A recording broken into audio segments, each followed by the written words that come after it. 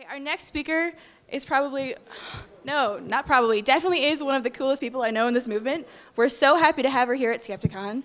She blogs at Heina's Dealings. Everybody please give a warm welcome to Heina Dadabhoy.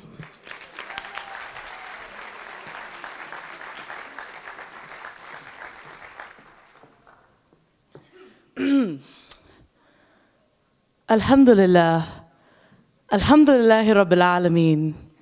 As-salatu was-salamu ala Rasulillah. Amma ba'd. Assalamu alaikum wa rahmatullahi wa barakatuh. I must apologize. I've wanted to do that my whole life. And it translates to all praise to Allah, the Lord of the worlds, all prayers and peace to the Prophet of Allah, peace and mercy and blessings of Allah onto you. It's not because I've suddenly reverted to Islam, don't panic. I mean, I'm still pretty scantily clad as far as Islam's rules go. It's because that's what most Muslim speakers do when they come on stage. They start off with this invocation of blessings and things like that. And as a child, I would watch these all-male speakers go on stage and do this, and it never occurred to me that I wouldn't be allowed to do this. I thought, oh, you know, I do all right with speaking. I do all right with being the whole being smart thing. This is gonna be for me. And then I hit puberty and realized, oops, that's not gonna happen. But now that I've deconverted and stuff, I got to do that. So thank you all for indulging me a little bit there.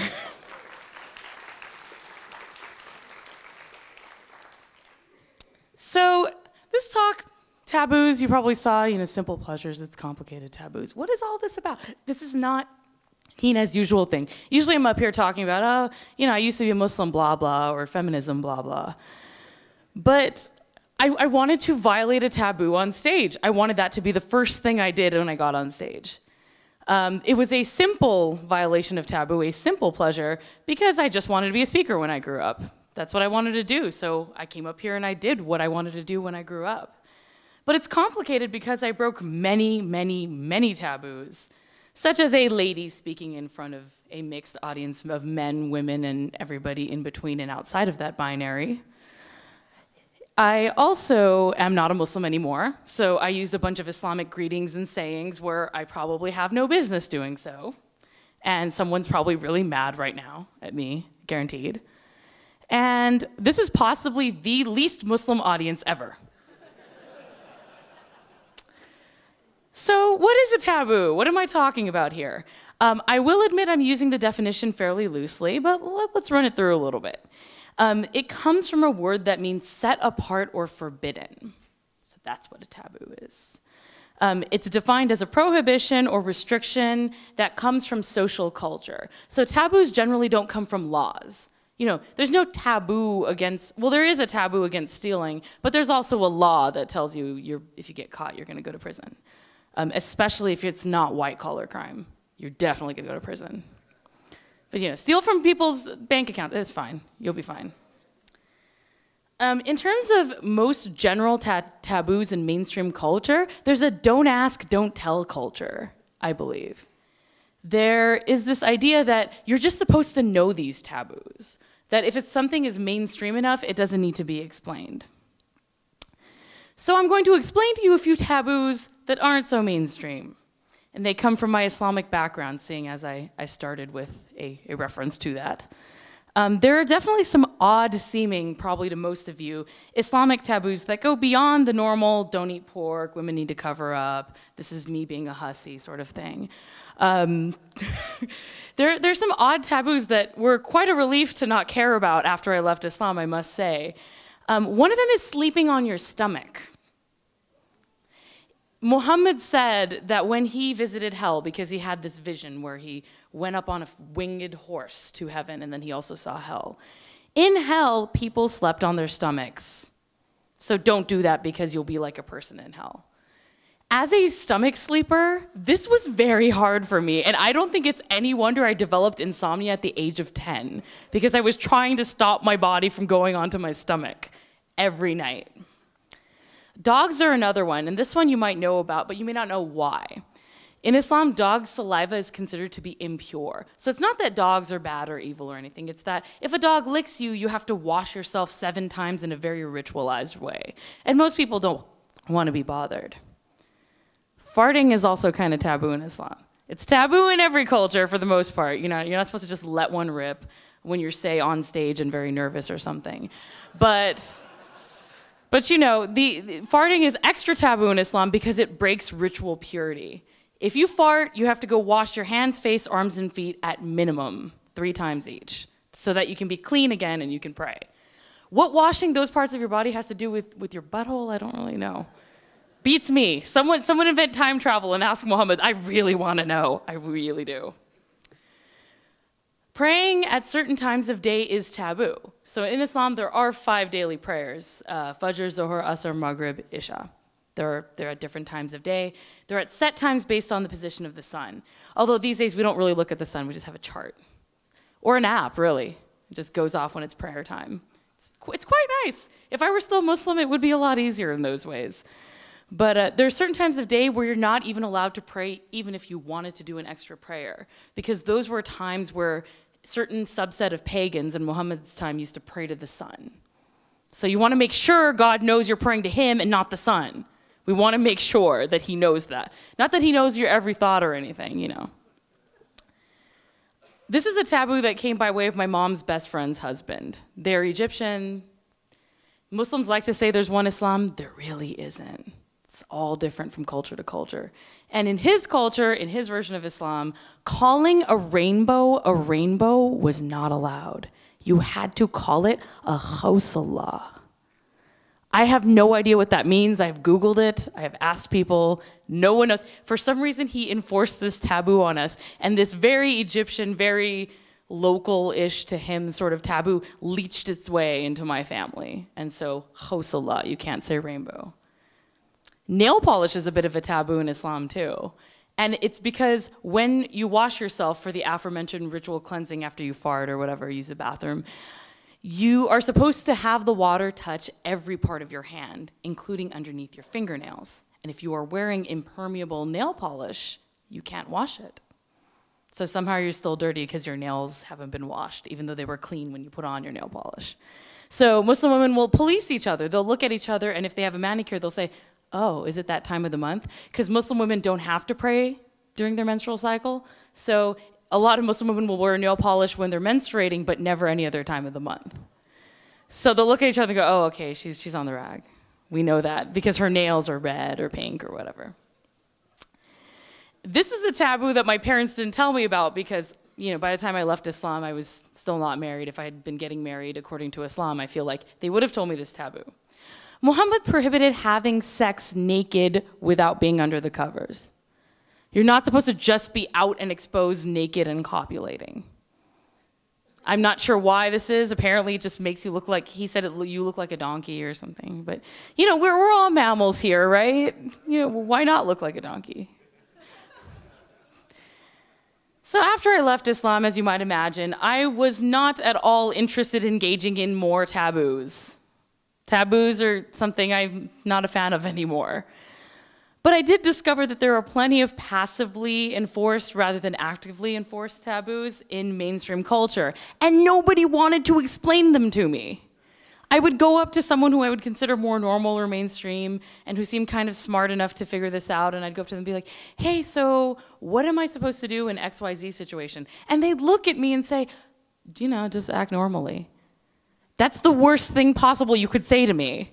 Me acting normally? Do you really want to see that? Some of you have seen that, and it's not normal, it's not acceptable. And I discovered that too with sort of mainstream white wasp culture. One of my good friends from when I was very young, is right before I left Islam, he got married a couple of years ago. And I asked him what I ought to wear because I had never been to a non-Indian wedding. And at Indian weddings, even if you're not the bride, you're, you know, head to toe, sparkly, glittery, ridiculous clothing. And I didn't want to outshine the poor bride, right? So I asked my friend, you know, what should I wear? And he says, you seem pretty westernized now. You should be able to figure this out. And I gave him a look saying, what does that mean? I'm westernized. Could you give me some guidance? Could you give me your wife's email, something? The same thing happens when I talk to people who convince me against every good impulse that I have in the world to go out to a club.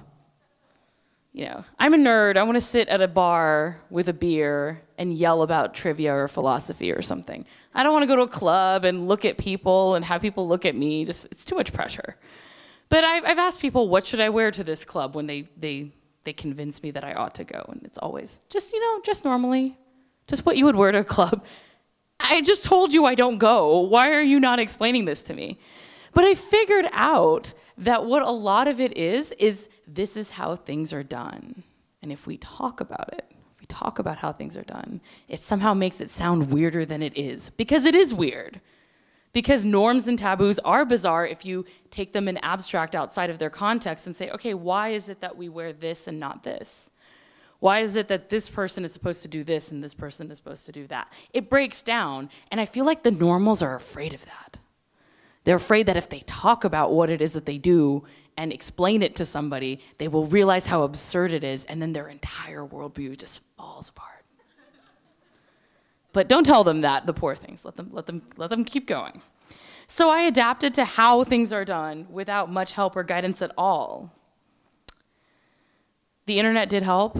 I did find other people who weren't normal, but who had adapted to their ways, and I said, okay, so how did you do it? They helped me out a lot. I struggled to leave Islam, sure, and I struggled as a Muslim, but I also struggled to join the world that was newly open to me, the more mainstream world. A wider world means that the taboos are not only not explained to you very well, they're also enforced in far more subtle ways. There's people rolling their eyes at you or side-eyeing you, or they slowly stop inviting you to things, or there's the whisper and the giggle and you look over and suddenly it's like you're in high school again and no one wants to talk to you. That's how taboos are enforced in the mainstream, and it's very hard because some of us prefer direct communication. So some of the more subtly enforced taboos I have noticed that exist across most cultures and subcultures is showing effort. It goes back to the whole idea that you're not supposed to explain how things work. You're not supposed to tell people how it goes. If you show effort in any way, if you act like everything isn't completely natural and normal to you and you wake up like this, it's somehow a problem. This especially goes with appearance. You're not supposed to say, man, it took me an hour to do this makeup today. You're supposed to be like, this is how I always look. Look at this. My lips are always this color. I seriously though, I can't wait for the day that we can genetically alter ourselves. I want purple lips all the time, all the time. Fashion, you're not supposed to say, oh man, it took me months to find the right thing. I mean, in certain circles, sure, but overall, I'm not supposed to come up on this stage and expose to you all the work and money and time and effort that goes into my appearance. Another thing that's sort of related is when you achieve notoriety or fame, you're supposed to go, oh, I'm just a nobody and I just write stuff and I maybe left this really oppressive religion, but no big deal. I'm nobody. You're not supposed to own the fact that, oh my God, I'm standing on the stage at Skepticon. You're not supposed to do that. You're supposed to be all dignified. But you can also shoehorn in your excitement into an example that you're giving very abstractly. Clearly, this is abstract. It's nothing to do with me. Another taboo is not showing shame for not adhering to certain norms. This sounds very complicated or complex. Let me give an example. Body hair on people who are women or perceived to be women. Body hair is not considered to be okay. But nobody's gonna come up to you and attack you with a razor if you leave your legs unshaved. That won't happen. Instead, you're not supposed to show your hairy limbs. You're supposed to hide them. Even Lady Sovereign, who's this grimecore rapper out of the UK, she's known for being sort of out there. Her first single that made it out into the mainstream, she talks about how she doesn't care about shaving her armpits. But then she goes on to say that she wears a big baggy t-shirt to cover up that nasty shit. So, all right, we're breaking the norm, but no one can know. Except when you have a hit rap song. Somehow, it's okay to rap about it, but don't show it. Don't show your armpits. Just tell everybody. There are subcultures within the main culture that have slightly less widespread taboos, but they are taboos that are enforced in certain ways. I have noticed in nerd culture that fanciness is taboo. If you look like you are wearing something besides a t-shirt or jeans, people are gonna give you this look like, Oh, where did you come from? Why are you here? Are you a normal? Are they infiltrating? How did they know about this? Abort, abort, pretend this isn't happening. But part of it too is, for me personally, jeans and a t-shirt cost more money and take more effort than what you see before you that I'm wearing. I'm wearing soft fabrics with stretch in them, so I don't have to perfectly get every little size for every little fluctuation in the waistline that happens. But, I look fancy, relatively speaking, to someone who paid $50 for a t-shirt at PAX or whatever. Somehow I'm fancier because with my thrift store dress. In younger nerd culture, I noticed this when I was, a teenager. There is a taboo against being too happy in your relationship, especially if you're a woman. You're supposed to be forever alone. You're supposed to be sad. You're supposed to be pining after someone who's completely unattainable. And if you are actually with someone and happy, will fie upon you. You're just making everybody else feel bad with your happiness and your love and your kissing. How dare you? Certain facets of the atheist, secular, skeptic, whatever you want to call it, brights. Does anyone still use that term? I don't know. There is a taboo against not drinking, I've noticed. I seriously, some of these events, it almost seems required that you get as close to trashed as possible. And that's a problem sometimes, because sometimes you don't want to drink that much, and sometimes drinking too much is not a good thing. It's not necessarily that I think there should be a taboo against drinking. I came from that culture, and no thank you. That leads to worse problems in some ways. But we should let people drink or not drink as they please. Shouldn't be practically forcing it down people's gullets. That's not very nice. Within social justice communities, there are usually they're not unspoken taboos. Usually they're pretty explicitly stated. There are taboos against certain slurs, insults, and language. And which slurs, insults, and language they care about really depends on where they're at. There are some that try to do everything. There are some that try to eliminate every facet of every kind of possible oppression in language. And then there are some that are more single issue. So, you can go there and you can use a gendered slur, but woe on you if you use a homophobic slur, or vice versa. But is that truly a taboo? That's a criticism I get a lot, and I'm sure some of us here know what I'm talking about, where when I talk about how something isn't very nice or is kind of oppressive or is kind of mean in some way, the answer I get is, oh, you're just acting like the Muslim you used to be. You're just trying to make everything taboo and forbidden and create new harams for the world. I don't necessarily feel that it's quite that way. And I think part of it is just where people find themselves. One example I can give is I went to go see Orgasm Inc., which is a great documentary if you haven't seen it. It's on Netflix. But I saw it when it was actually screening in the theater, The Joys of Living in Los Angeles or nearby. And I went with a group of people who I barely knew. I only knew 2 people and everybody else were strangers. And there was this woman who I was talking to. And we went and had lunch afterwards because it's a great way to start a discussion, films like that. And she's a Christian.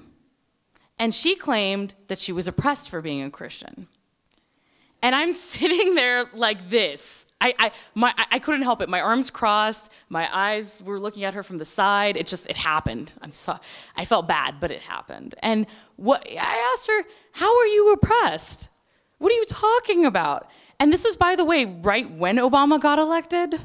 So, it wasn't like, they hadn't had a Christian government for a while. It wasn't like, this Muslim atheist socialist was running things at the time. So, how exactly are Christians oppressed? And she said, among my friends, I'm the only Christian. Aww.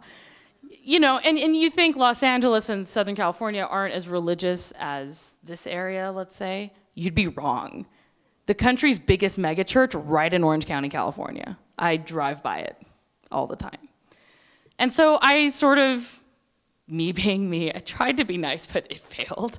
I said, why don't you come down to Orange County? Because that's where I live. There are really big churches there. There are lots of Christians, and you can make friends with them. And then you won't feel alone anymore because you're not actually oppressed. You're just feeling lonely. And she looked at me and said, oh God, I hate those people. It's the company you find yourself in. It's the company that you keep. So sometimes you might feel oppressed or like something is taboo because you found a group of people who are cooler than the group of people who would accept your oppressiveness. Unfortunately for you. It's true that all of us are oppressive jerks in some way or the other. I'm sure there's some area of social justice, even I haven't gotten to, some final frontier I haven't breached. But the only way to improve ourselves is to find out ways in which we are oppressive jerks and try to adjust that a little bit. And if talking about it, if even being able to say, hey, you might want to reconsider your language is responded to with, you're trying to create taboos and you're trying to take away my freedom of speech and you're censoring me. How can we become better? There's no way we can become better if that conversation gets shut down in that way.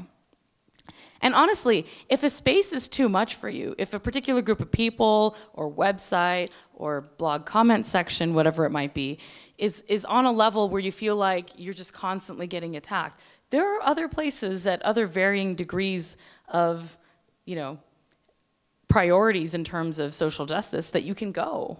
It's not like you have nowhere else to go. Often it's not actually tabooing that is being suggested in the first place. Me saying, I'd rather not you use the T word, is not me saying, you may not use the T word lest ye be tarred and feathered. It's just me saying, I have trans friends, please don't be mean about this. But I get accused of wanting to taboo it. Even if I were suggesting that certain slurs or language were to be taboo, it's not like I have enough power to actually enforce it on a societal level. I may be standing on this stage and I may have an amazing and fairly large audience in front of me, but this is a tiny, tiny, tiny subsection of the American population. It's not like I could suddenly make saying the T word illegal or legitimately taboo in some way. So that response is sort of disproportionate in a way. Now, that's not to say that taboos don't have a function. I really think they do in very limited uses. Because sometimes people won't do the right thing because it's the right thing. Sometimes you just kind of have to make it a little less socially acceptable for them to do it. Sometimes it's better to not just let it go, but to say, I don't like it when you say that. And if enough people say that, then they might consider the error of their ways. They might not actually become more inclusive or progressive, but at least they won't cause harm everywhere they go with what they're saying. You can say oppressive on the inside, just not on the outside. That's the important part. In terms of the future of taboos, I see a future where all seemingly taboo things have legitimate humanistic reasoning behind them. So it's not like a taboo against pork where I was told a bunch of lies about how horrible pork was and that's why I shouldn't eat it. Or premarital sex where abstinence-only education promotes that taboo with all kinds of lies and unscientific reasoning. But one where we actually have good reasons, where we say people are actually hurt by this, or injustice is actually perpetuated by this. We actually have legitimate reasons behind it. Even if not everybody agrees with them, because trust me, you're probably adhering to a taboo right now, I know I am, that I don't like or agree with, but I'm going to go with it anyway because that's how it goes. So I see a future of taboos where taboos almost get outside the definition of taboos, where they're simply people trying to be less horrible people. Thank you.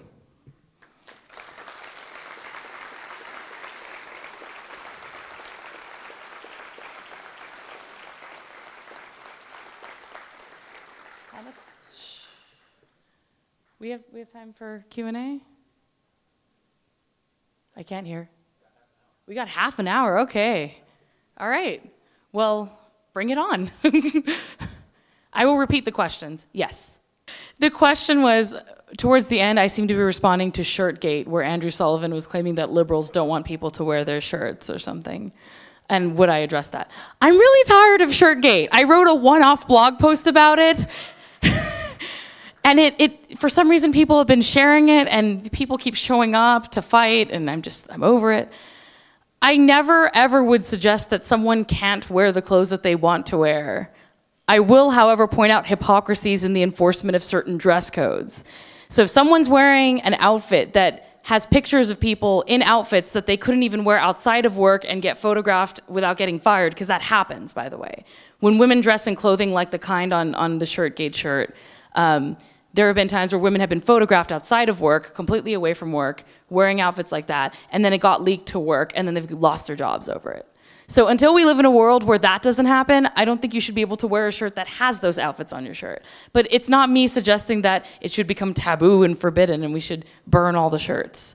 It's a difference in level, and it's a straw manning, really. It's really a hyperbole, I think. It's not like I have the power to do that, me or anybody talking about it. Okay, so the question, if there was a question, I'm not really sure, was essentially had to do with the idea of sexuality in Islam. The idea that there are apologists for Islam who claim that the taboos against certain expressions of female sexuality do not come from Islam itself, but instead come from the cultures around it. The answer to that is yes.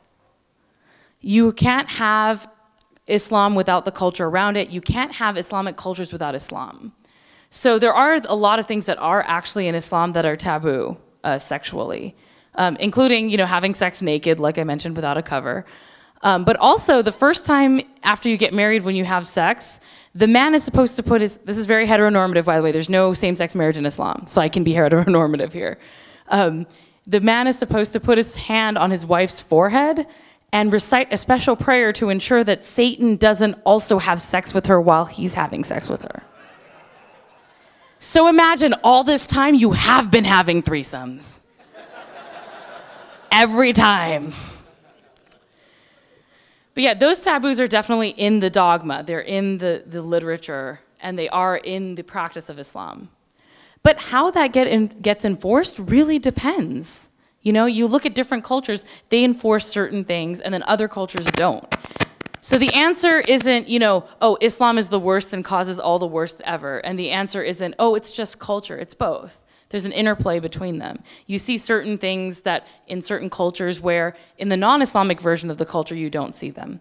But you also see things that people say are Islam but are also reflected in the non-Muslim cultures around them. So I think it really depends on where you're looking at and what specific instance you're looking at of these particular taboos. Yeah. To bring this back to the topic of taboos, I wish there were a taboo against saying X is worse than Y in such a broad way. I mean, certain people on Twitter could definitely learn that lesson, I think. I think they do a lot better with that. It's hard for me to say, oh, the practice of Islam is worse than the practice of Christianity, or vice versa, because what are you talking about? Which Islam, which Christianity, where? For me personally, Christianity seems worse to me because I'm in the United States, and my reproductive rights are not being taken away by global jihad or Sharia. It's the American Taliban. But going outside of the United States, yes, there are crimes that are happening in the name of Islam. So I think specificity is just the way to go. It just, you're less prone to error if you actually go in and say what you're talking about specifically, rather than saying, this large global concept is worse than this large global concept. That's the route I tend to go. Call me a little bit wishy-washy for not making definitive statements, but I feel like I'm less likely to screw up, so I'm gonna go with that. Yes. Well, it is cultural, but it's also religious too. In the Islamic world, it's pretty universally enforced. Almost all people assigned male at birth are circumcised. I don't think there are any, I've never even heard of it. Like, there are whispers of people who violate certain Islamic taboos, and I don't think I've heard of any Muslim man whose family did not do it. But I could be wrong. I've never met every single Muslim and looked at his dick, so I don't know. I wouldn't know. But in the United States, yeah, I would say that's a taboo that you can see culturally has less clout these days. Fewer and fewer people are choosing to circumcise their children, so that's a good thing. That's a great thing. Yeah, and then, not that I'm an intactivist. Those people scare me a little bit. But yeah, I'm definitely on the side of that. And it's a cultural thing, but it's also a religious thing. The funny part is, in Christian cultures, it didn't really become a thing until the Victorian era in the United States and to some extent in the UK, because they thought that it would prevent masturbation. They thought it would prevent sexual immorality to circumcise people. It wasn't like it was a carryover from Judaism. There was a gap there. Yes. Taboos are generally, okay, so the question is the difference between social guidelines based on ethics and taboos. I think there's overlap between them sometimes. It really depends on how it's enforced. I think what makes a taboo is you're supposed to follow it. You're not supposed to question it too much. People are going to get all over you in a significant way, not in a few people were mad at me on Twitter cry, but actually make your life more difficult because you're not following this. And a social guideline based on ethics would be more along the lines of, well, I don't want to be a jerk and I don't want to hurt other people, so I'm going to do this thing versus this thing.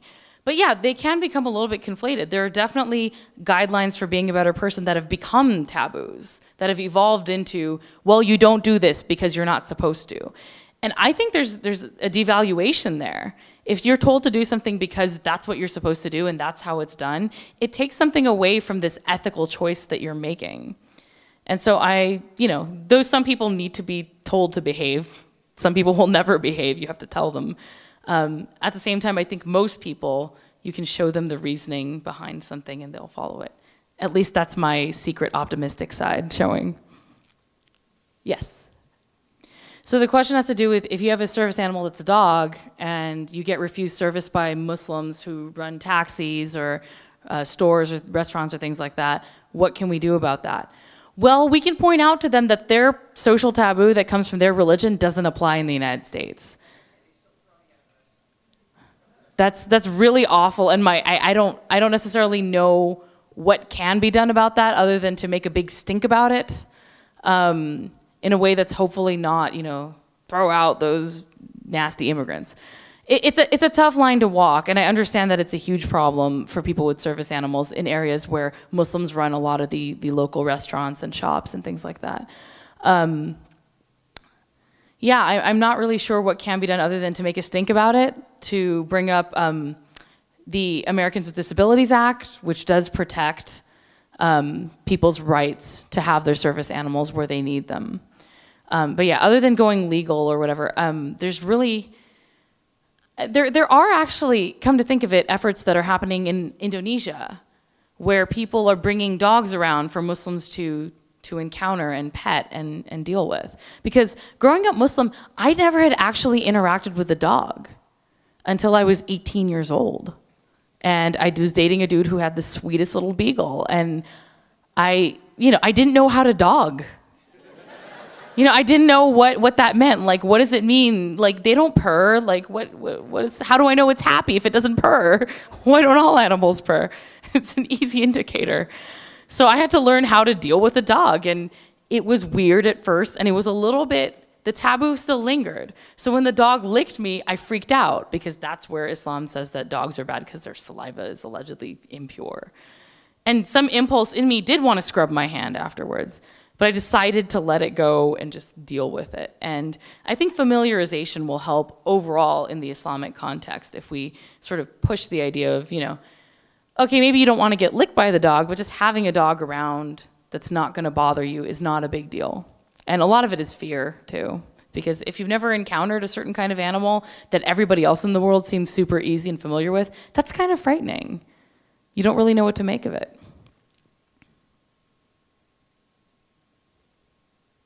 Yes?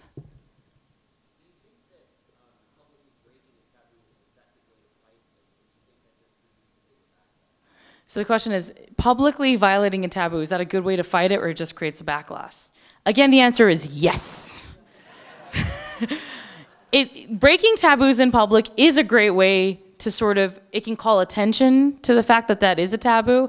I think it's more effective when it's a situation where people don't realize it's a taboo or they think it's no big deal.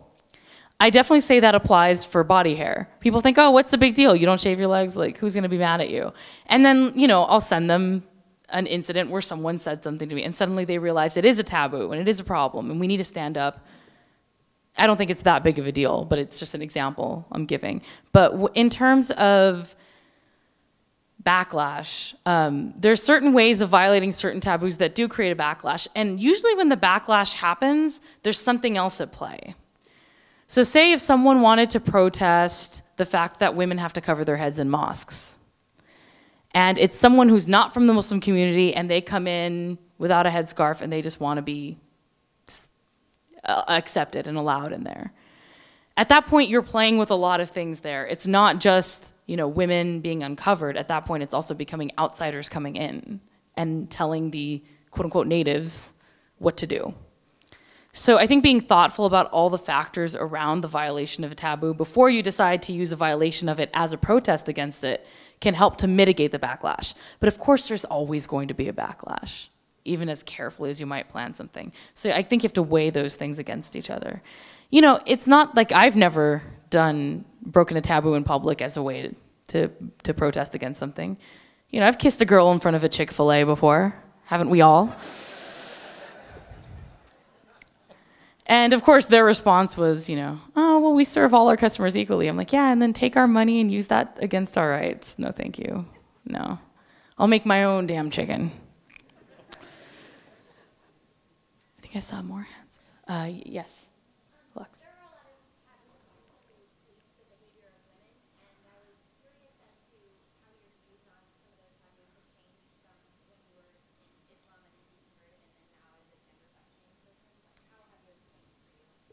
So there are a lot of gender norms are really more heavily enforced on women, generally speaking.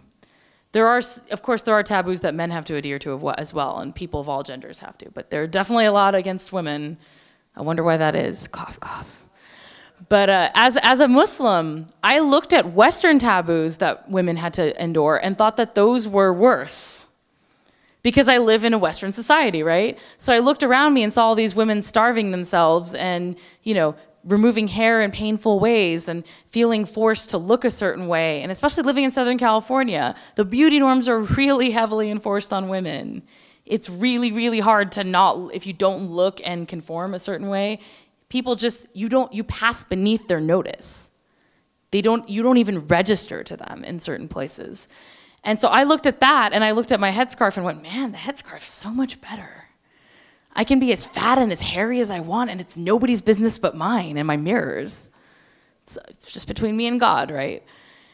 And then I left Islam, and I realized that, you know, capitulating to one set of gender norms isn't necessarily better than capitulating to another.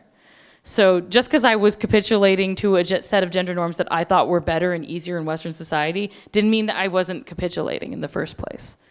So yeah, I changed my mind about a lot of things. And I would say that coming from the Muslim background and coming from that thinking has sort of given me a little bit more of an outsider's set of fresh eyes when I look at Western norms about gender.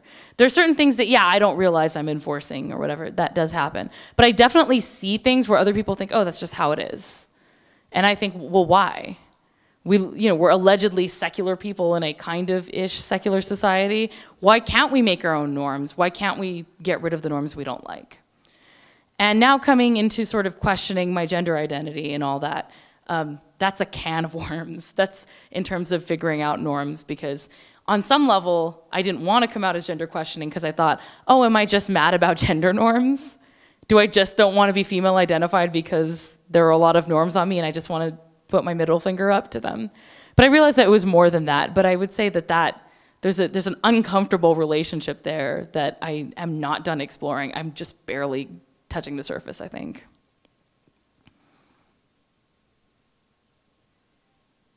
Yes.